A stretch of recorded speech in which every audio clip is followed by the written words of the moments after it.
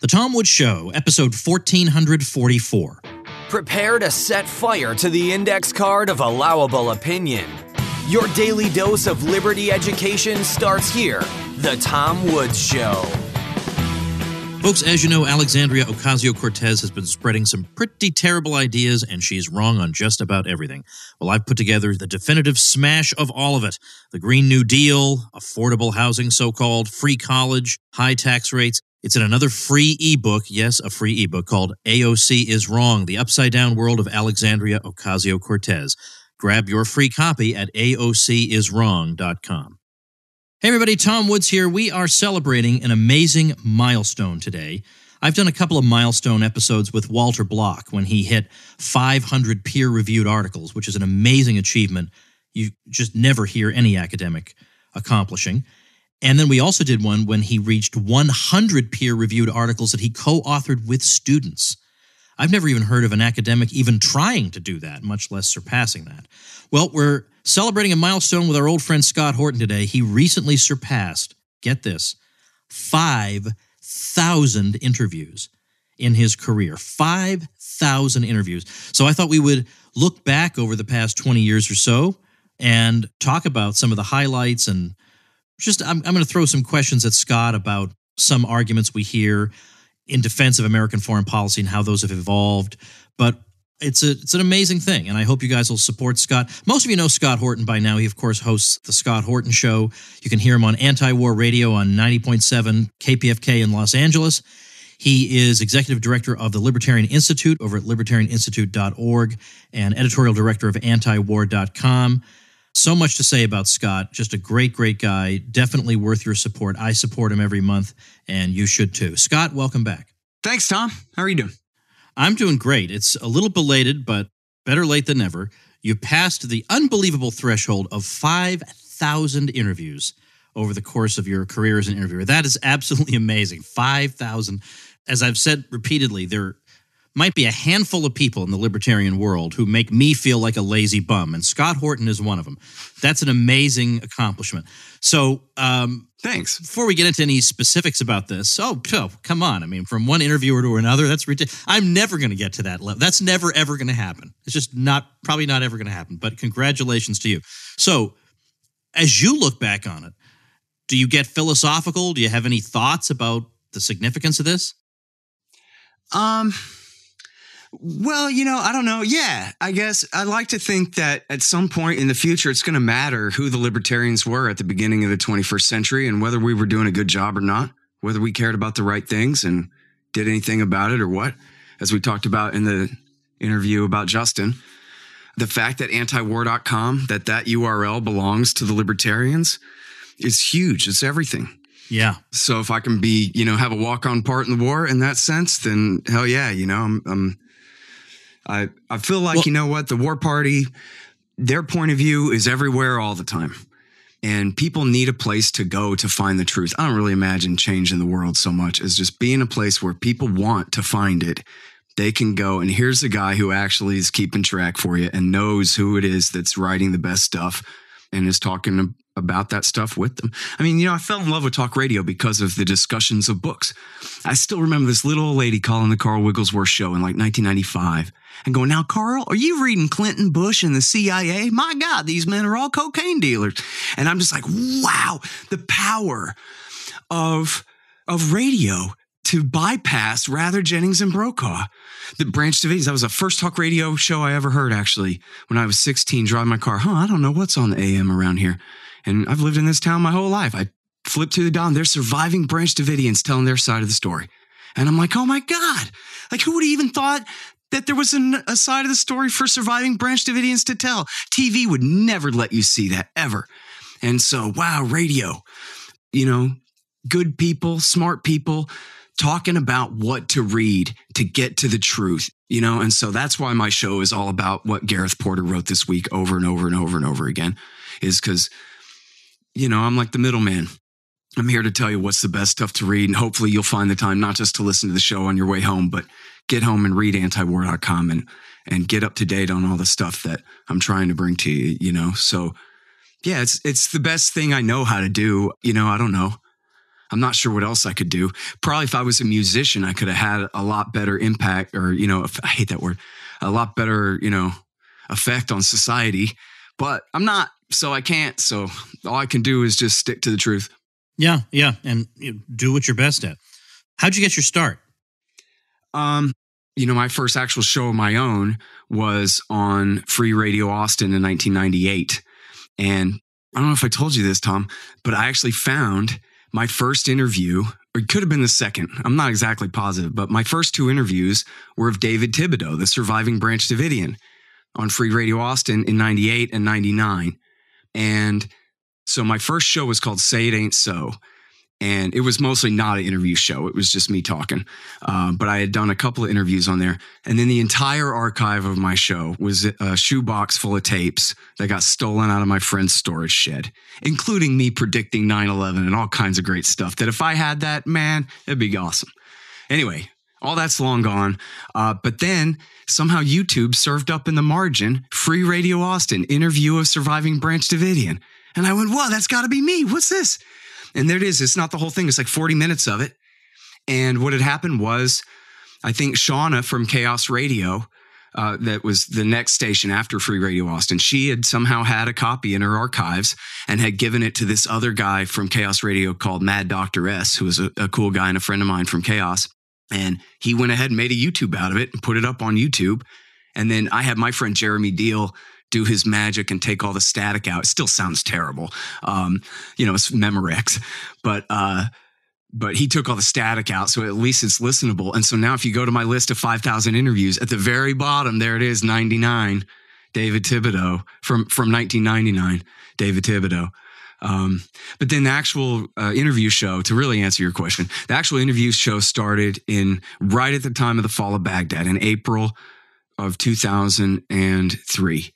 And in fact, it was April 12th, which was, it turns out, the day I finished Fool's Errand. And it was also the day that Will Grigg died in 2017, was that same anniversary of my first show. And it was Alan Bach from the Orange County Register and antiwar.com. And essentially, Tom, it was all just a scam. I mean, the idea was, if I interview enough of these guys, then at some point I'll be one of them. And then people will listen to me, which I guess worked. It took a long time to finally work, because it turns out interviewer is not that, sexy of a description, really. The idea is any boob can ask questions. The whole point is being the person being questioned. And it took really until the book came out, I think, before anybody took me seriously to really get my opinion on stuff. But the reason I know so much is, as I told you yesterday, all that work I did, putting those links in Just Ramondo's articles for about 10 years there or so. And then the show that I've done day in and day out this whole time, covering this stuff day in and day out. So that's how come I can remember what exactly was going on in 2011, was because I covered it then. And in 2013, I covered that too. So. Well, I want to let people know that by the end of this conversation, we're going to be talking about a really great and important book project Scott is working on this very minute, and we can all chip in and help out with it. But for now, let's stick to the 5,000. I remember asking you once, looking over the list of guests you've had on. I mean, it includes Daniel Ellsberg and all kinds of illustrious figures. And I asked you if there was some kind of secret. Like, how do you get guests like that? This is before I was really in podcasting. I was just curious. And you said, I just asked them. And that just surprises me. I bet there are some youngsters out there who don't bother trying because they figure there's no chance. But yet you've had these people on, and after they talk to you, sometimes I wind up talking to them, and they respect you tremendously because they know they were talking, I think, to a peer, to a P-A, and then the word P-E-E-R. That's what I mean. Yeah. No, I get you. Well, thank you for that. I mean, essentially on the first part, anybody who wrote an article is happy to talk about it. And that's how I do it, right? I only go by the subject matter, by the article. And so my guy, if he ever emails you, it will be, Scott wants to talk to you about this, and a link. And so it's always substance. On my 5,000th interview, I interviewed Gareth about himself, which is something almost unheard of. I've done a very, very, very few interviews along those lines. And so essentially, whoever it is I'm bothering, they wrote something that week, and they'd like to talk about it. And then my questions are always essentially on topic, even if I do kind of talk over my guests and go on and on and on in my questions sometimes and stuff like that. But essentially, I'm trying to move the conversation forward. Like, okay, here's what I already knew, but this is what I learned in your article. So talk to me about that. Because I don't want them to rehash the whole everything. I'll do the rehashing, and then let's you and me now develop the idea further with your new thing that you wrote. And then essentially I'm promoting their work, and then they're helping me out too by helping me fill time on my show. So it's a symbiotic, mutually beneficial type of a thing. And then, I would say, like, to young people who want to do that, make sure you read the article very carefully and you have a good discussion ready to have. You don't want to just bother people and waste their time, but if you can get a productive interview out of somebody, then they'll appreciate it, of course. So how do you prep for interviews? I used to write out a lot of questions and stuff. Honestly, I just jot down a couple of things, But the thing is, enough that you can have a really engaging conversation with a lot of different people on a lot of different topics. And it won't just seem like you're asking questions and they're giving answers and you're asking questions. You can make it into a give and take conversation because you know so much, but that's not an overnight project. I mean, that's the result of years of work on your part. Well, and I think it's probably annoying to a lot of my listeners too, that I won't just shut up and ask a question. A lot of times I can't figure out how to phrase it in the form of a question. All I can think of to do is go on and on about, this is how I think it is, as much. So what's your reaction to that? Or something, you know what I mean? And like I say, I don't want to waste everybody's time with the guest explaining what we all already know. I want to move it kind of forward, but I think there probably are ways for me to refine my questions a little bit better to be substantive in the way that I want, but without taking up so much of my guests' time talking. But I'm just stuck like this, man. I don't know. I'm trying to think back to, I guess it was early 2003, the Iraq War started. Yeah. Now, that's probably the most momentous event, like world historic event, in terms of U.S. foreign policy since you've been doing the interviews. 9/11. I temporarily forgot about 9/11. All right, leave 9/11 aside for a minute. 2003, that Iraq War. Who were you talking to on the Scott Horton show, and what was I learning on the Scott Horton show that I wouldn't have gotten from other sources? Well, it's funny. I'll tell you, that first interview of Alan Bach, if you go back and listen to it and ignore, how young and silly I sound or whatever, the way and how bad I am at interviewing. But if you go through that, Alan and I combined, essentially, that conversation, we cover everything. We cover all the lies that they used to get us into the war. Alan perfectly predicts the rise of the Iraqi insurgency against the occupation and the cycle of violence to come. And all of this is everything. I'm really proud of that first interview. And Alan, of course, was, for people who are not familiar, he was a great libertarian for many, many years, a very productive writer, and wrote the book on Ruby Ridge and had a column at antiwar.com for many years and was just a great guy and a great writer. And then, essentially that was where I got everything, was antiwar.com. I'm essentially whoever Matt Barganier was picking, he was the editor then, whoever he was picking to run his viewpoints, that's who I was talking to, essentially. He was sort of a shadow producer of my show all those years. And so, it's the usual suspects. Jim Loeb, who, like Justin Raimondo, is an absolute top-tier expert on the neoconservative movement.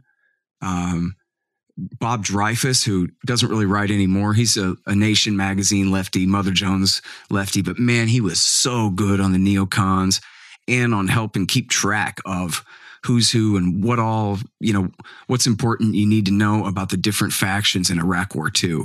So a lot of what I learned, at the time about how the American war for not just the Shiite side, but the specific parties, Dawa and Skiri and Sadr, and how they all interplayed together and all of those things during the war. He contributed a lot to that.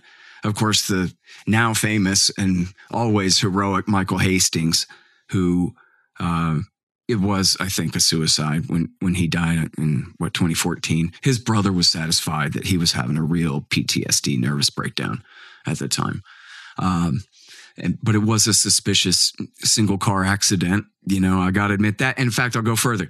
In his book, he did write that one of Stanley McChrystal's guys, who was a British SAS officer, threatened with no irony whatsoever to murder him if the Rolling Stone story on McChrystal didn't come out right. And boy, did it not come out right from their point of view. And so that's real. But his brother is convinced it was. And look, he had been through 2 wars. He should have never gone to Afghanistan. I'm sorry to go on this tangent. I love this guy. And he did such great work on Iraq and Afghanistan, but he should have never gone to Afghanistan. He was already a wreck after Iraq. And in Afghanistan, he saw a suicide bombing and all this stuff. And anyway. Yeah, I know that was your view on that. I know people had some conspiracy theories there. But which was fair enough. Really, I mean, it was fair to be suspicious that he was murdered. But I got to go with what his brother was saying. You know, and I saw me and Sheldon used to, whenever he was on TV, Sheldon and I would always email each other, "Ooh, Hastings is about to be on," you know. And we could tell he was kind of a wreck on TV a couple of weeks before Sheldon and I had a conversation that like, "Oh man, I hope he's doing okay." I kind of wish now I'd reached out to him then, but his brother did a really long form interview with their childhood friend who was a journalist they had done a real thorough job. And his brother had come to LA to try to care for Michael. So, you know, he was certainly, and listen, you know, I live in Central Texas, and guess what? This is what soldiers do. This is how soldiers kill themselves. They get on a Yamaha crotch rocket, or they get in their truck, and they put their pedal to the metal on I-35, and they just go as fast as they can until they crash and die. It's part of it. Yeah. Anyway, well, I'm sorry. I was about to say on a happier note, but it's not. Yeah. I was about to the next thing I have to say is not happy at all, but maybe it's a little happy. Given how long you've been at this, you remember how in the lead up to the Iraq War, there was some skepticism, certainly much more than there was in the lead up to the Persian Gulf War of 91. There was more skepticism this time, but still there was a lot of dumb argumentation from a lot of people who you feel like in their heart of hearts, they have to know better. Do they really believe this stuff? And then as time went on and the wheels started coming off the war, it became fashionable to say, oh, yeah, that was a mistake and whatever. Do you think things have gotten better? Do you think there has been building up some kind of skepticism? And can you include the current situation with Iran as part of your answer? Yeah. Yes. I mean, I think there's just, even after Obama pulled out of Iraq, there were a lot of people, especially on the right, who were like, well, I don't care. It was still the right thing to do. And I think that they're better off now and whatever. But then Obama started backing al-Qaeda in Syria, which blew up. The Islamic State is nothing but al-Qaeda in Iraq. That's all it is. Al-Qaeda in Iraq from Iraq War II. And they split off from al-Qaeda leadership and created their own under Baghdadi. And they created the Islamic State.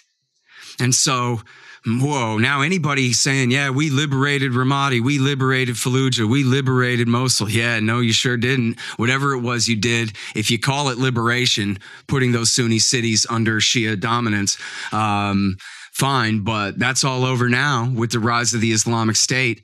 So then you had real dissatisfaction at that point. Never mind that there were no weapons of mass destruction. But now we have the Islamic State where Western Iraqi Sunnistan used to be. And that is just, you can't spin that, man. That is an absolute catastrophe. And I put this on Twitter at the time in 2014, but everyone was thinking the same thing. If only Uday and Qusay were here, then Baghdadi would not be. And same thing for Iranian power and you know, the entire change of dynamic in the whole Middle East. It was USA that did that. And entirely, see, out of all the evil things in the world, it was the unforced nature of the error. You know, we're just out of the clear blue sky. America attacked Iraq. It didn't like Iraq had put us under an embargo like Roosevelt had done to Japan or anything. They had done nothing to provoke us, nothing. Saddam turned over a 12,000-page dossier to the UN going, man, we don't have anything. We swear to God. And we invaded anyway. Ruined everything. And I think people have learned from that. You know, al-Qaeda, whatever it was, the reality is it was 400 men in 2001. Bin Laden wasn't trying to create a mass movement. He was trying to gather a very elite group of special forces types to carry out some really dangerous missions behind enemy lines. It was a very small group of men. So how can we possibly be at war for 20 years against 400 men, half of whom didn't live to see 2002, and the other half of whom really have been killed since then or arrested? And so you don't have to be an expert at all, right? You don't have to be a foreign policy thinker to look at the calendar and say, how can this still be going on? I mean, 20 years? I was born in 76. So that's like if 9/11 had happened in 76 when I was born, then that's like we're still at war in 1994. Against a group of... Yeah. It's absolutely crazy. And so, I think anybody wants to hawk it up against Iran, and people are just... Even if they're not thinking it all the way through out loud in English in a complete sentence, they're sort of feeling like, well, geez, if we really had to bomb Iran, why didn't Bush and Cheney do it? Why now? Where's this coming from other than we've picked this fight? And everyone knows there's no question about it. They didn't spin this. They tried to spin it the other day, but it amounted to nothing. Everyone knows America broke the deal, not Iran. America left the deal. Scott, let me move over to Afghanistan for a minute, because the same kinds of arguments that you hear really in Afghanistan, Iraq, Iran, all these places, I heard repeated when Trump himself was asked, I don't know if he was talking to Tucker Carlson or who it was, but he was asked about what he wants to do in Afghanistan, and he gave an answer along the lines of, I think we should get out, but my generals say to me, sir, we would rather fight them over there than over here. So he apparently is being told that. And of course, we've heard that on every neocon talk show since the beginning of time. But that's been a persistent one throughout the war on terror. We have to be, so all throughout the 5,000 or most of the 5,000 Scott Horton interviews, that's been the backdrop. We're over there to prevent them from coming over here. How do you assess that argument? Right. Well, so on Afghanistan specifically, I have an article all about this at the American Conservative magazine called War Without a Rationale. And it's essentially adapted from the book Fool's Errand. If anybody wants the longer version, it's in there too. But essentially, the argument, as fast as I can, is that Jimmy Carter started this by backing Saddam's invasion of Iran and by backing the Mujahideen terrorists against the Soviets in Afghanistan, not just the local Afghans, but the Arabs who traveled there to fight. Okay. Then Bush Sr. stabbed Saddam in the back, invaded the country. Really invited him to invade at least the northern half of Kuwait, and then stabbed him in the back and launched Iraq War I, and then stayed in the bases in Saudi in order to contain Iraq and Iran both, the dual containment policy under George Bush Sr. and through the entire Bill Clinton years. And in Iraq, that meant bombing them regularly on the no-fly zones and enforcing a total blockade that killed approximately 300,000 children. And so that was what motivated support for Israel too, but that was what really motivated the Al-Qaeda war against the United States was, Carter and Reagan backed them. Bush Sr. and Bill Clinton stabbed him in the back, twisted the knife. Then they attacked us on 9/11, got away with one good one, and George Bush did exactly what was expected of him by the enemy, which was exploit that attack to the worst degree possible in order to invade Afghanistan and then all of the rest of the wars that have taken place since then in the name of fighting terrorism, which in fact is all taking on states, none of whom had anything to do with Al-Qaeda. Iraq, Yemen, Libya, Syria, none of these had any tie whatsoever to Al-Qaeda or support for them whatsoever. Iran either, who are still being targeted. And then the whole goal was to get us to invade Afghanistan, to provoke an overreaction so that we would replicate the Soviets' failure. And the ultimate irony here is that when America backed the Mujahideen in Afghanistan, it was to provoke the Soviets into intervening in 1979 so that we could give them their own Vietnam, which meant a terrible, no-win, horrible quagmire that breaks the bank and disrupts the society back home. And then the Mujahid, and it worked. And ask a Reaganite right now, they'll tell you it helped destroy the Soviet Union. Well, ask the Al-Qaeda guys, they'll tell you the same thing. that war in the 1980s helped break the USSR, and that then they're doing the same thing to us again, give them their own Afghanistan.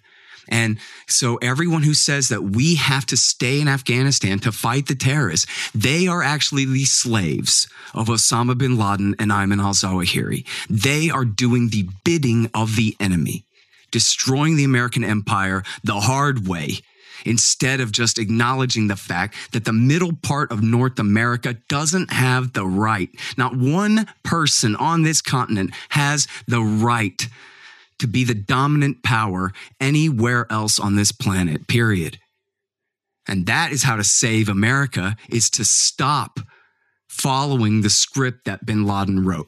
And I want to reiterate, I said George Bush exploited it. People think that I say if he's stupid, that means he's innocent. But that's not true. Bin Laden was counting on him being a faux, macho, fake, tough guy, corrupt Texas corporatist, Republican, conservative businessman who would exploit the crisis to the nth degree because of what a horrible, cynical leader he is. Same thing with Cheney. I quote in the book, bin Laden's son said that bin Laden was thrilled when Bush won the recount in Florida over Gore. Here is somebody that he can provoke into overreacting and doing something stupid. Here is a brainless, fake, macho, pretend tough guy, Mark, to be exploited. And Bush was that stupid. And his whole group of people were that stupid. Oh, we'll show them. We can do whatever we want. When they're playing right in the enemy's hands. And it doesn't make them innocent. You know, look at all their wide and varied motives that they had for exploiting the crisis for their own good. Hell, they might as well have done it themselves, like in the conspiracy theories, if you look at the degree to which they exploited it. But every single person who supports the war on terrorism, they are the ones who are serving Osama bin Laden. And so then look at Donald Trump. Donald Trump says, let's just get out of here. And the military pretends that there are terrorists all over Afghanistan. Who? They just pretend, oh, we killed some Al-Qaeda guys today in a fight in Herat in Western Iraq, or Herat, in Western Afghanistan. Oh, you did, huh? Why don't you show me a picture of a dead Egyptian then? Show me a dead Arab. If you killed an Al-Qaeda guy, show me. Right, you can't because you're lying. The whole thing is just a lie. There's no Al-Qaeda guys in Afghanistan. There haven't been Al-Qaeda guys in Afghanistan since 2002. 2001, really, for the vast bulk of them.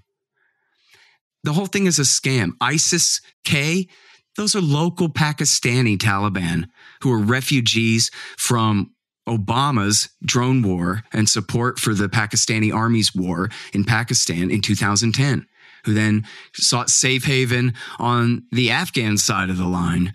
And the CIA and the Afghan government were trying to use them against the Taliban. Oops. But now they pretend, oh, because it's the name ISIS, that means that they can reach out and touch you. But when has ISIS ever attacked inside the United States of America? All they can do is send a Facebook message. Our government wants to act like Afghanistan is a magic portal to Boston Logan Airport, when in fact it's exile. Afghanistan, the Afghan-Pakistan border, that's as far as you could ever get from anywhere without being headed back the other direction again. There's no magic access to the United States of America from there, and that's assuming the premise that there are international Arab terrorists there who mean to fight us on our land, which is just a hoax. And now, so Trump has sent Khalilzad to negotiate an exit with the Taliban. And essentially the condition is, look, we'll leave if you guys promise that you will never let an Al-Qaeda-like group stage attacks out of your country. Well, the Taliban have been promising to do that all along. And as I wrote in the book, we shouldn't even be negotiating with them because it's too hard to get consensus on the American side that you're going to really concede anything to these medieval bastards. It's better to just go. And I'd be amazed if Donald Trump can go through with this. I mean, on one hand, Zalmay Khalilzad has been hard at work negotiating with the Taliban for like 2 years straight. And that is proof alone that this is a serious effort. This is not some BS. And not only that, but Khalilzad doesn't work for Pompeo. He works directly for the president as the special representative there. He has a mandate directly from the president to see this through. There's no other way to interpret that. And yet at the same time, a general says to Trump, boo. And he goes, oh, no, well, I don't know, because it's a safe haven. And I got told it's the safe haven thing. And then what if they attack us and they might attack us? Which is the same thing that he said when he announced the escalation in August of 2017. He said, well, look what happened when Obama pulled out of Iraq. ISIS took over. Now, earlier when he was running for president, for example, in his speech at the National Interest Foundation that Khalilzad introduced, he began it by correctly saying, Obama supported the al-Qaeda terrorists in Libya and in Syria. And that's what led to the rise of the Islamic State. And then because he had pulled the troops out of Iraq, there was no one there to keep them out of Western Iraq. Well, later, by the time he announces the Afghan escalation, he forgets the whole first part of that syllogism and just says, see, there weren't any troops in Iraq to keep ISIS out. So that's why we have to stay everywhere. And what's funny about that is this is a guy who right now is waging a war for al-Qaeda in Yemen. And that is al-Qaeda that bombed the USS Cole in the year 2000, al-Qaeda in the Arabian Peninsula, the guys that tried to blow up the plane over Detroit on Christmas Day 2009, that did the Charlie Hebdo attack and at least one other attack in Europe in, I think, 2015. Those guys, real ass al-Qaeda, right? This is the group that they ran the switchboard to coordinate between the terrorists in Afghanistan and the terrorists in the United States in the run up to September 11th, right? Read Bamford's book, all about that, James Bamford, The Shadow Factory. And so if we have any enemies in the world, I'm not saying we should bomb them, but I'm just saying if there's anyone in the world we should not be siding with, this is them. Real al-Qaeda, not pretend al-Qaeda that you can't prove to me exists anywhere in Afghanistan. Real al-Qaeda. Well, Donald Trump is guilty of high treason all day, every day since January 20th, 2017, fighting a war for them against their enemies, the Houthis. And yes, Obama started that war in 2015. But Trump has only continued and expanded it. So now we got to sit and hear a bunch of, oh, boo-hoo, there's a safe haven for al-Qaeda, mythical al-Qaeda fighters in Afghanistan, when we're backing them in Yemen, when every time Russia and Syria try to attack and kill al-Qaeda in the Idlib province in northwest Syria, we condemn them and threaten them. Don't you dare bomb al-Qaeda is still the position of the U.S. government in the Trump years, too. But the safe haven is why we have to stay in Afghanistan, Tom. This is like a trip down memory lane of Scott Horton interviews on this particular show. I don't know how many there have been, Scott. It's got to have been dozens. And I ask you sometimes, every few episodes I might ask you the same thing, and I'll get brand new information each time. It's one of the great things about having Scott Horton on. So, Scott, if I were to think about the people on my show, now, I know you've covered a lot of issues other than just war, but obviously you focus primarily on foreign policy. And I have a broader array of guests, so I'll bring you on for foreign policy and other people for economics. I started out that way, whatever. By the way. If people check the remember early the weekend interview show. Yeah. Yeah, if people check the earlier interviews, I was interested in, all things libertarian and interviewed Libertarian Party presidential candidates and did interviews about free market environmental projects and whatever kind of thing. A lot more like your show is, a lot broader. And then I just decided I don't even care about the wars. Yeah, right. And you focus on what you're best at. So if I were to think about some of the real all-stars of the Tom Wood Show that I know are real crowd pleasers, people like them, they're knowledgeable, they're full of energy, I don't have to drag information out of them, you'd be on that list. There's no question about it. Now, in your foreign policy-oriented show, who would you say are your real all-stars? You're going to get a great episode out of this person. Person's really sound, knowledgeable, all the qualities you look for. Yeah. Well, I have to say my very best guys are Jason Ditz, news editor at antiwar.com. Grant Smith, the director of the Institute for Research, Middle Eastern Policy, IRMEP.org, who is the world's greatest expert on the Israel lobby and their power inside the United States. Philip Giraldi, the former CIA and DIA officer and longtime writer for antiwar.com and TAC and is now at UNS.com, who has just been great on a million things this whole time. I first interviewed him in 2005, I think, and I'm almost positive he'd be second place behind Gareth Porter for all all-time most frequent guest. And then, of course, there's the great Eric Margulies, who I believe is also a friend of yours, who I've interviewed. He wrote War at the Top of the World and American Raj, which are both just absolutely incredible. I mean, I don't know what to tell you. They are so good, those books. It just will absolutely blow your mind, the things that this guy knows. Eric Margulies, just the best. And then Patrick Coburn. I interviewed Alex once, and I love Andrew too. The three Coburn brothers. Andrew is a great book author and long form investigative reporter, but Patrick Coburn, he's my hero. Patrick Coburn is the greatest Western war reporter. You know, he writes for The Independent. He's written a ton of books, Chaos and Caliphate and The Age of Jihad, and his biography of Muqtada al-Sadr. I mean, this guy, he is just, and he's got polio. You know, he got polio when he was a kid, and he has a bum leg and I guess a crutch or a cane, and he just trudged around all over war zones, all over this planet. He was in Afghanistan during the very dawn of the terror war. He covered everything about Iraq War II. And boy, you want to talk about the rise of the Islamic State and what all was going on in Syria, how it led to the rise of ISIS and the Islamic State in Western Iraq and all of that. I mean, he's the guy. All right, now we're up to the present. Now I want to bring us right up to the present at this moment in 2019 to tell people about the project you're working on right now. And there is a way people can help you with it. And I want to help you with it because it's an important thing. Like as soon as people hear what you're doing, they're going to realize this is important and needs to happen. So explain to people what you're going to continue to be devoting time to over the next several months. Okay.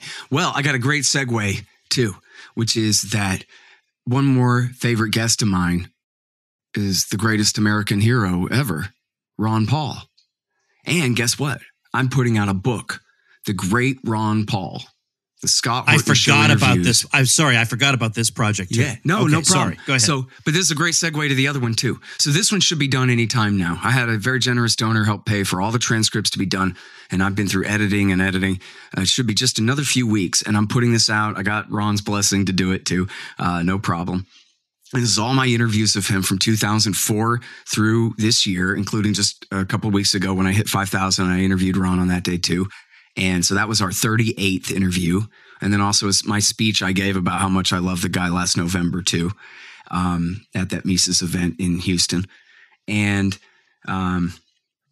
remember how when Willie Nelson, the IRS came after him and he put out the IRS tapes to try to, pay the bastards off? That's sort of what I'm doing here. I've been working for a nonprofit for peanuts for 20 years. So of course the IRS is trying to nail me to the wall upside down. So this is my attempt. I figured it'd be a nice little irony that the guy who introduced the Liberty Amendment every year to abolish the income tax and repeal the 16th Amendment entirely, that I could use a book of his interview transcripts, which is so good. I'm so proud of it. I mean, and I'm so proud of him and how great he is and everything. I know everybody's going to love it. It's not the same interview over and over again. There's a lot of talk about blowback, of course, yes, but there's a lot of other stuff too. So I'm really proud of that. And of course he's, along with, Bob Murphy and Bob Higgs and Mark Thornton, these are my favorite economists who I've interviewed many times on the show too. For those of you who are interested in my Austrian economics interviews, we talk about that boom bust. Tom Woods too, there's some of that in there. But so there's that. And then that I hope will help to, get the IRS off my back and help me make it through the summer, because I am getting hard at work on my book, which is tentatively titled Enough Already, Time to End the War on Terrorism. Although people tell me they hate that, and I can see why they do, but I can't come up with anything better. I thought about calling it Just Come Home, like Ron Paul says, but I don't know. That's better. That's definitely better. It's more descriptive. Yeah, it certainly is. But yeah, I don't know. And it's I've been advised, because I had a terrible title for one of my books years ago, and I was advised that you can't make the subtitle bear the whole burden of telling people what the book is about. Yeah, that makes sense. That makes sense for sure. So what happened was one day I was sitting at my desk and Tom Woods called and said, "Hey, you want to write a book together?" Yeah. And I was like, "Yeah, man, that sounds cool." Most important thing I ever flaked on was this. Yeah, no, it's okay, because so what happened was I said to you, I'll send you an email in like 10 minutes with the entire outline of the thing, which I did. Although it probably took me like an hour. And that outline could have been a small book, I tell the listening audience. Yeah, probably could have. It was certainly a book proposal in itself. Oh, was it ever? Yeah. But Tom had no luck with the book proposal because they said, you guys aren't left-wing enough to publish at a left-wing publisher, and the right-wingers won't have you because you're anti-war here, and it's just... And the mainstream, and the thing, and this is so weird because I've published with lots of mainstream outlets and I've had some pretty good success. So I thought this would be a breeze. It was like pulling teeth. I mean, we got a couple of offers, but I didn't like either of them. Yeah. So I didn't even know if we got any offers at all. Academic and awful. And it would have cost $125. I'd rather not do it. Yeah. So I put it off too, for another, couple of years after that, I guess. And then finally I just decided at the beginning of 2016 that forget this, I'm going to quit my live show and I'm just going to focus on this book and get this book knocked out. And then I think I've told you this before, that's what I was doing when I ended up writing Fool's Errand, because chapter 1 of Fool's Errand is getting into this mess, Jimmy Carter through Bill Clinton. And then chapter 2 was Afghanistan. But chapter 1 was already like 50,000 words or something. I had no idea how I was going to cut that down to anything reasonable. And then I started writing on Afghanistan and immediately got bogged down in the Afghan quagmire. I swear I had this brief little outline and it just got bigger and bigger. And I had to have a section about torture and Guantanamo and stuff. So that then grew into a whole thing. And then before very long at all, I realized that there's no way I'm going to be able to finish this book without it being 800 pages long or some ridiculous thing that no one is ever going to read. And you had told me 300 pages, kid, forget it. And I said 301 and you said no. So I said, okay, I guess I'm just writing a book about Afghanistan then, and I'll just have to flesh this thing out and finish it out. But that's Fool's Errand is essentially chapter 1 and 2. So now what I'm trying, so then what happened was Thaddeus Russell invited me to give like a online PowerPoint presentation type of a deal for Renegade University about Afghanistan. So I did that in the very beginning of 2018, January 2018. And then a month later, I did one about all the terror wars that was based on the outline that I had written up for your and my project in the first place. And so Thad had his great guy, which I think is your old guy. Was it Aaron? I'm sorry. I'm so bad at names right now. AJ. Yeah, AJ. AJ. I'm sorry. Yes, AJ. Yeah. So your guy, AJ, was also Thad Russell's guy. Brilliant genius. This guy took all of my footnotes. I mean, all of my, not my footnotes, but my outline, and turned it into a perfect PowerPoint presentation. And then so I went through that, and it was like 5.5 hours long. And then I got my brilliant and generous and wonderful friend Joanne from Australia to transcribe the entire thing for me. And then so that's the rough draft of the book. Now I'm just going through and pasting in stuff that I had cut out of getting into this mess for Fool's Errand, where I had covered the Iranian Revolution, the Iran-Iraq War, and Iraq War I. All that had got cut to the floor for Fool's Errand. So I put all that stuff back in, and then essentially I have to edit the heck out of it and footnote the heck out of it, because after Fool's Errand, no one is going to accept anything from me less than every footnote I can possibly think of for every assertion I can possibly make in there. So that's going to take me a little while to finish, through the summer. But essentially the rough draft is written. I've got a ton of notes I got to go in and incorporate, whatever. It ain't done, but so that's the project. And it will be, what we tried to do in the first place there, a brief take on all of the terror wars: Afghanistan, Pakistan, Yemen, Somalia, Libya, Syria, Iraq War II, Iraq War III. There's a whole chapter about Iran, which is the center of all this intrigue, even though we haven't bombed them yet. And then at the end, a whole thing about the invasion of Africa.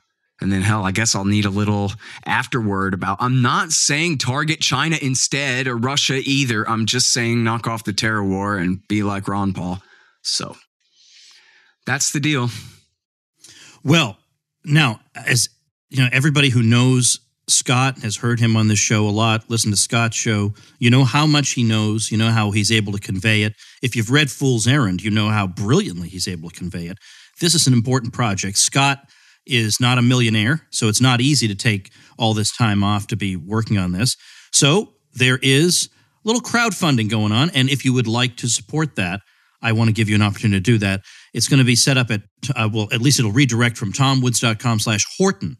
That's how you can chip in and help make this a reality. And he's not asking for $1 million, but just to see him through until the project is done. And we all know it'll be worth it. We all know we need this thing and that it'll help all of us in our day-to-day interactions with people be able to really land good arguments with people we encounter. So tomwoods.com/Horton. And that's really what it's for, Tom, right? And this is part of what I did wrong in Fool's Errand, was I wrote it like I was writing to the meanest critic. And I kind of lost sight of the fact that what I was really trying to do was write a book for my people and your people to be able to give to their people, right? Hey, listen, you know how I'm always saying this and that? This is essentially the case I'm making here. And then beyond that, broader than that, we have an election coming up. And Fool's Errand came out too late.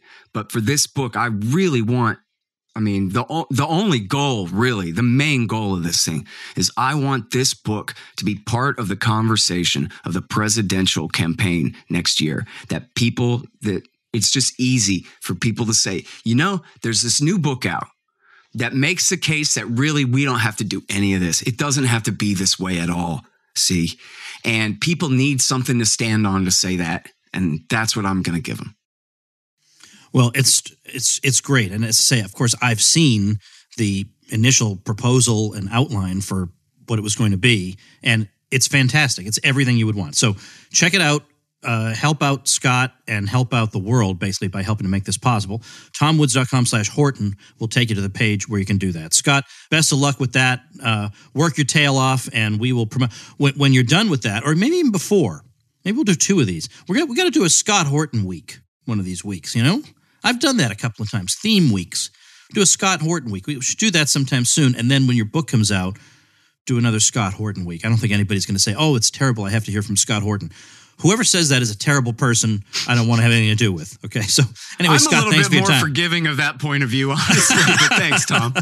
Okay, my pleasure. Thanks again, Scott. Appreciate it, bud. All right, folks, I'm going to be reminding you of this till I'm blue in the face, but do not continue your day until you have gone to AOCisWrong.com. Got my brand new free ebook, AOC is Wrong, The Upside Down World of Alexandria Ocasio-Cortez. It will help you respond to a lot of the kinds of claims you're going to hear her and her supporters making. And some of them you say, oh, I know how to answer that. But do you really? You really know how to answer, but we should have free college. Like if all you're going to say to them is, well, that would be kind of expensive. That's not going to probably be enough. So I've got all this stuff taken care of. Just head over, get it for free at AOCisWrong.com. See you tomorrow. Become a smarter libertarian in just 30 minutes a day. Visit tomwoods.com to subscribe to the show for free, and we'll see you next time. Like the sound of The Tom Woods Show? My audio production is provided by Podsworth Media. Check them out at podsworth.com.